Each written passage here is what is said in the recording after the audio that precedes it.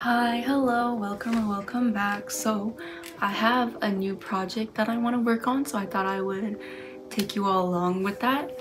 And actually this new project, I've already been working on it for a little bit this past week, so it's not necessarily like new, but you know, I just wanted to explain what it is anyway in this intro. So I'm going to make a sweater, and this type of sweater that I want to make is going to be based off of a template. So I do this thing a lot where if I make something, I kind of like base it off of something that I already have because it just makes my life easier. So I thrifted this cable knit sweater a while ago and I super love the fit of it. It's this green one. I think you've seen it before if you have watched and remember some of my old videos, because I used it for like styling and stuff.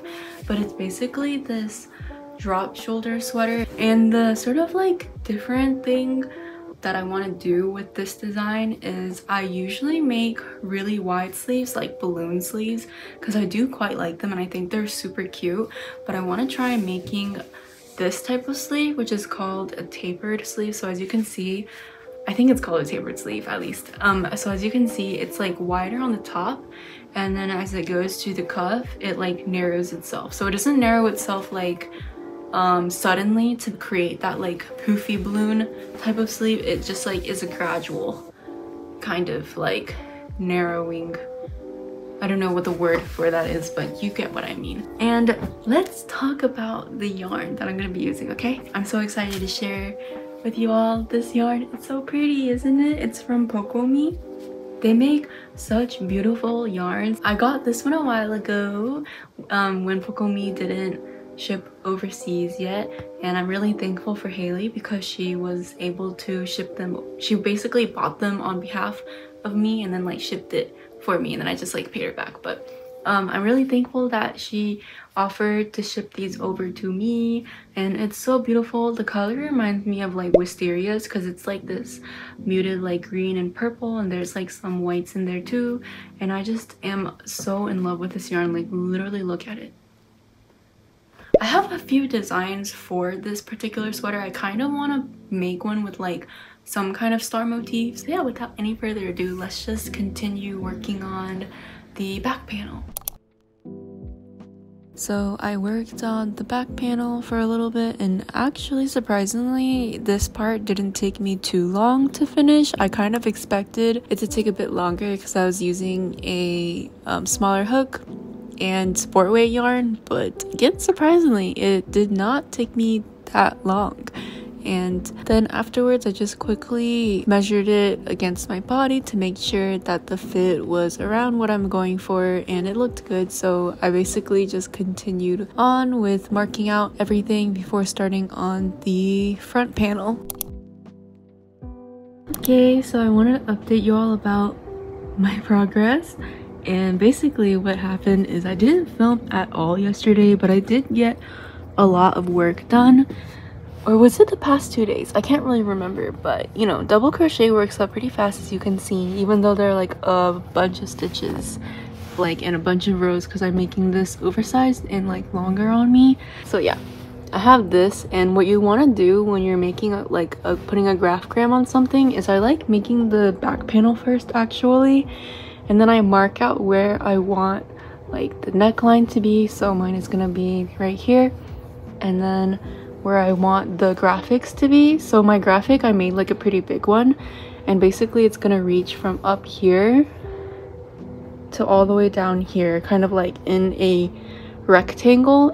But the graphic itself, it's not a rectangle, it's a star, but you know, you kind of get the idea. So the star would be kind of like that, if you can visualize it. One worry that I do have is the fact that over here is where like I have some of my yarn, but I only have these two balls left, or these two cakes left, and I'm currently using the other cakes to do intarsia for my front panel, which I will show you all later.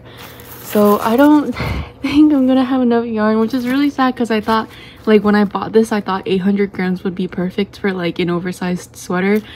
But obviously if I'm making it very oversized, I probably should have bought like 1 kilogram or like even more than that. So that's my own fault, and this color Pokomi probably doesn't have any more since it's been a year, so I'm just gonna probably have to make some parts of the sleeve in like white or something like that.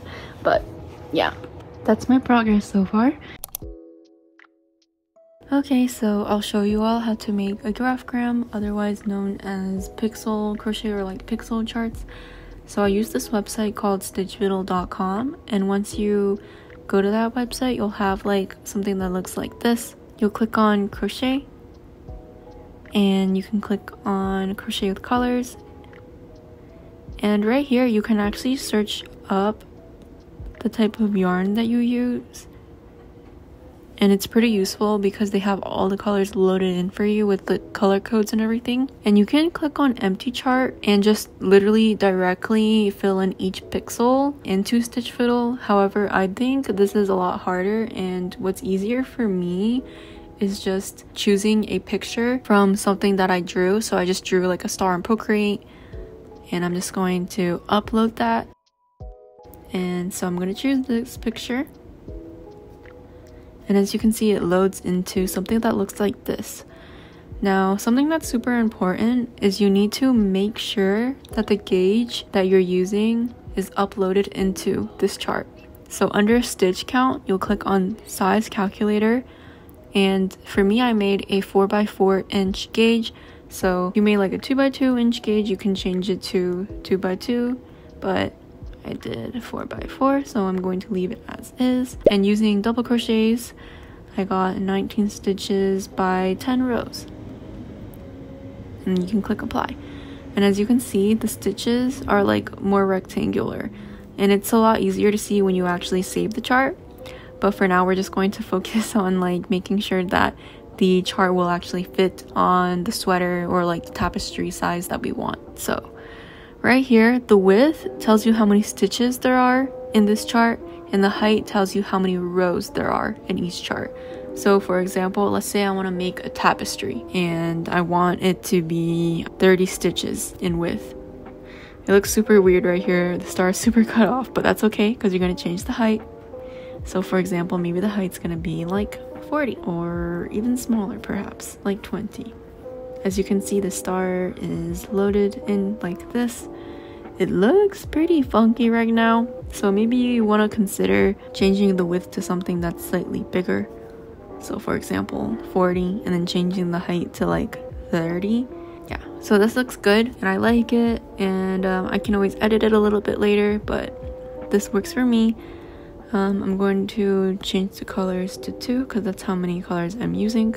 So then I'm going to click save chart, and it uploads into something that looks like this.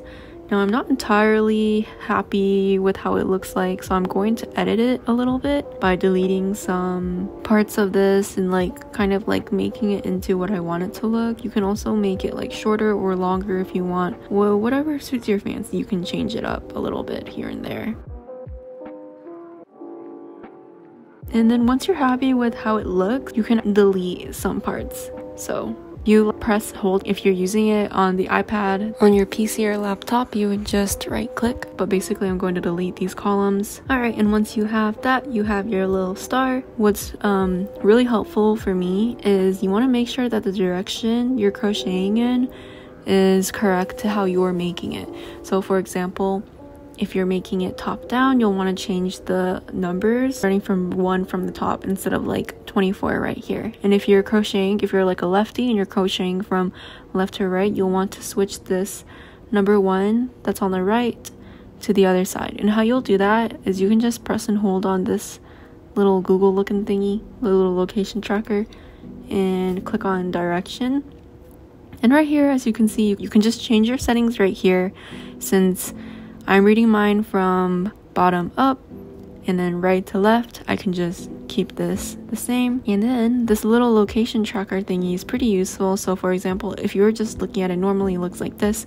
However, if you click on the location tracker, it keeps track on what row you're on. Something else that's also helpful when you're reading the chart is wherever the number is on one side, that's the side you're going to start on when you're reading in rows. So for example, my number 1 is on the right, so I'm going to read it from right to left. But if the number 2 is on this left part right here, you're going to read it from left to right and so on. And you'll basically just keep reading it all the way up until you finish this last row that's being read from left to right.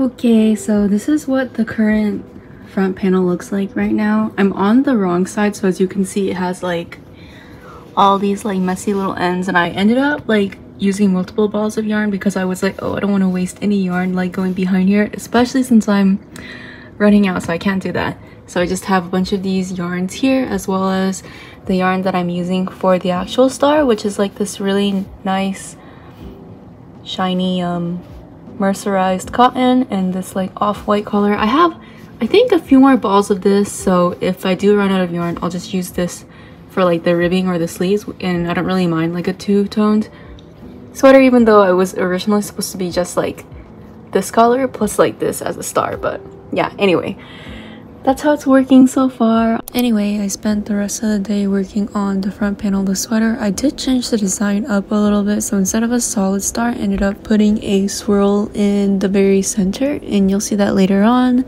But I ended up getting quite a bit done that day. So, hello, it's been a few days since I last filmed, but basically a lot has happened. I finished this front panel right here with the star, it's so cute, and then I seamed the sides and then the shoulders together, and I actually finished one sleeve. I haven't done the cuff yet, but I'm gonna do that later. And for this sleeve, I put one star on it because I was worried about like running out of this purple and green yarn that I have. So yeah, I'm very concerned because I only have like less than a 100-gram cake, and then like literally barely any from a different cake, 150-gram skein of this white yarn, and then like one mini tiny ass cake of the same white yarn. So I don't actually know if I'm gonna have enough yarn left to like finish this. So, you already know this, but I ran out of yarn, and that kind of gave me some complications, but you know, I solved it, I fixed it, and you know, that's what matters, I guess, at the end of the day.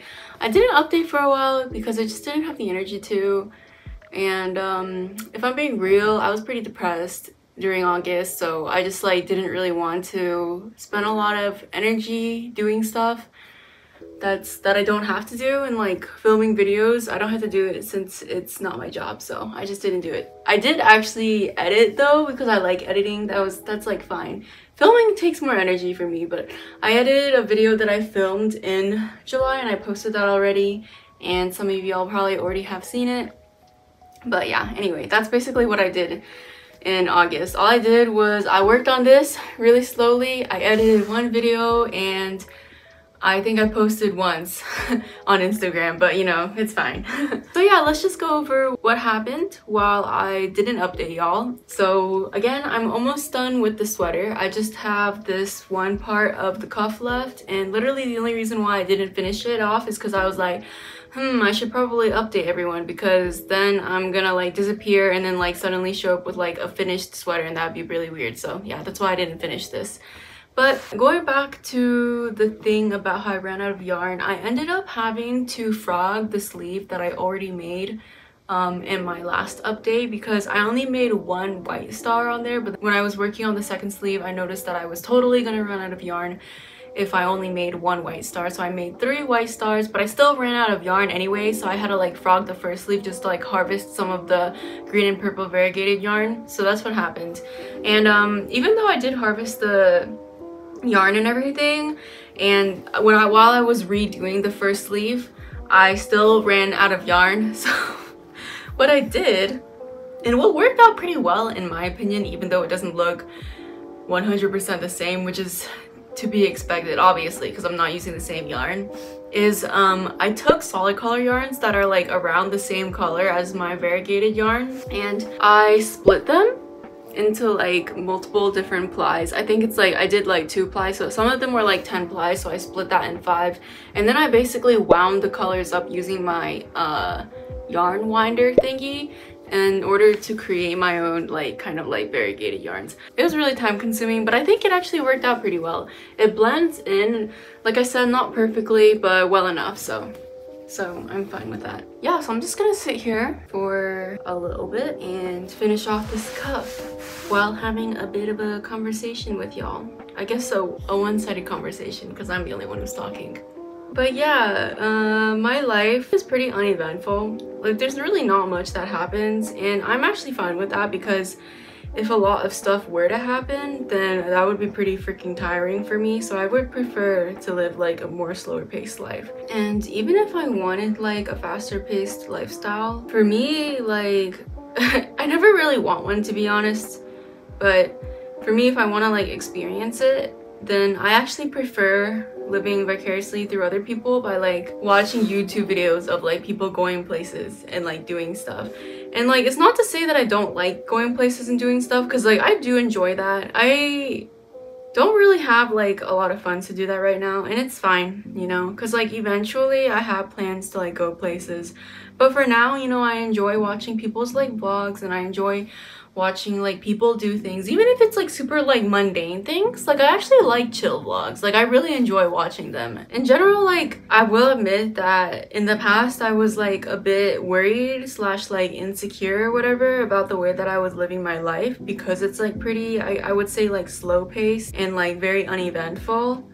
Because like people always talk about how it's like, oh, it's like so horrible if you like don't grow, or it's like terrible if like nothing changes. But like, in my opinion, it's okay if like nothing changes as long as you're happy with where you are, or like happy with the progress that you're making. Like, for example, like I'm not 100% happy about where I am, but you know, I'm like thankful and I'm happy about the progress that I'm making. And I might be like slower than other people with like my career or like my Instagram account for like crochet or whatever, but I think that's okay. You know, success isn't really defined by like you achieving something in a certain time frame. I know it might feel like that because a lot of the times people who are like younger than a certain age who achieve great things at that young age are like just celebrated so much more than like, for example, like older people who achieve something and they're like after they turn like 30.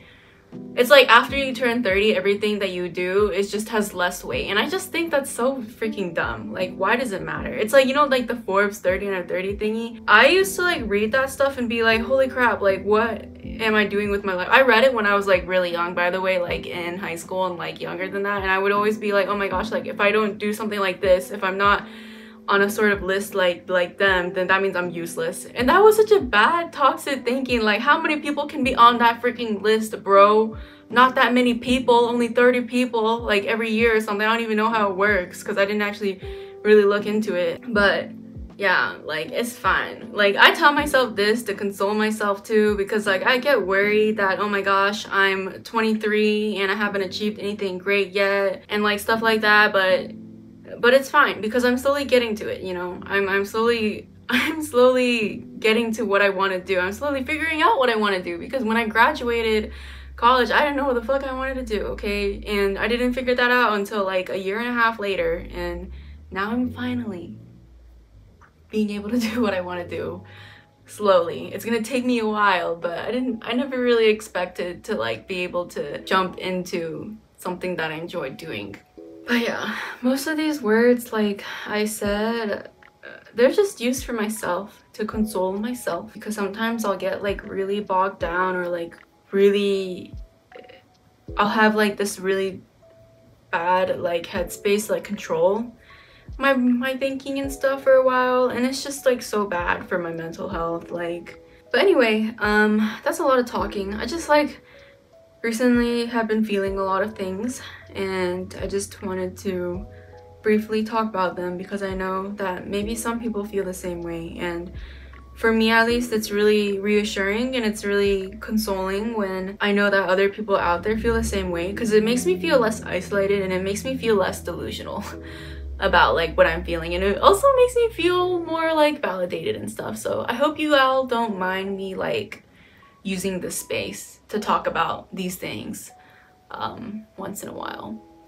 But yeah, I'm just going to finish up this cup and then I'm going to be finished with my sweater, and then I will show you all what it looks like when worn on video.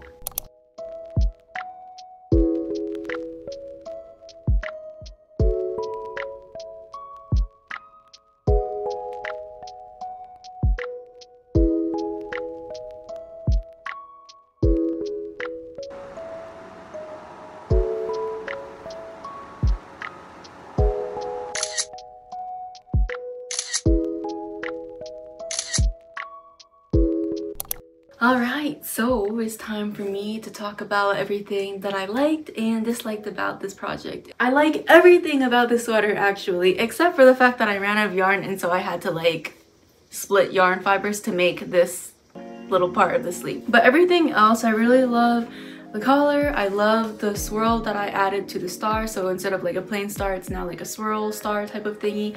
I love the raglan fit, and I really love the tapered sleeve. Like, this saved me so much yarn. Obviously it looks different from like my favorite like balloon sleeves, but I like this shaping and I like the fit of it too. I think it's quite comfortable, it's quite cute, so it works out. And it, like I said, it saved me a lot of yarn. So like if I were to make like a literal like 10-inch balloon sleeve, like ain't no way I would have been able to finish this. I would have like had to like frog the entire thing and like make it cropped or something, because there's, like I said, no way I would have been able to have enough yarn.